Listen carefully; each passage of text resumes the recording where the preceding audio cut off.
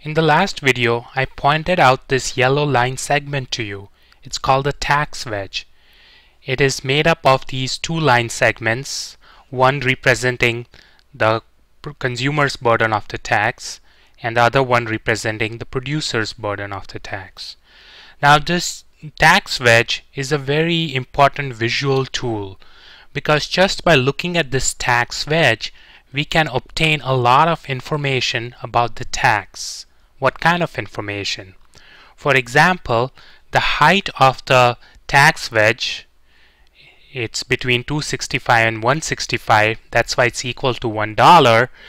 The height tells us the tax amount. What is the per unit amount of tax? $1. Also notice that the tax wedge fits very snugly between the demand and supply curves to the left side of the equilibrium.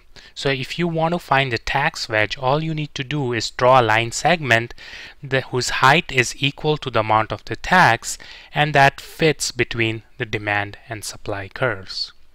What other information can you get from the tax wedge? Well, the position of the tax wedge on the x-axis tells you the quantity that is sold after the tax. Now what else? Pay attention to the top end of the tax wedge, this height of $2.65. What is this 2.65? It is the price that the consumer pays after the tax, and this is true in general.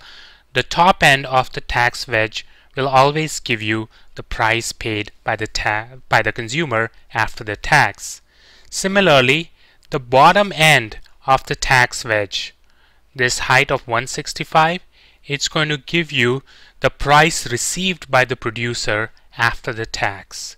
So the top end, price paid by the consumer, the bottom end, price received by the producer. What else?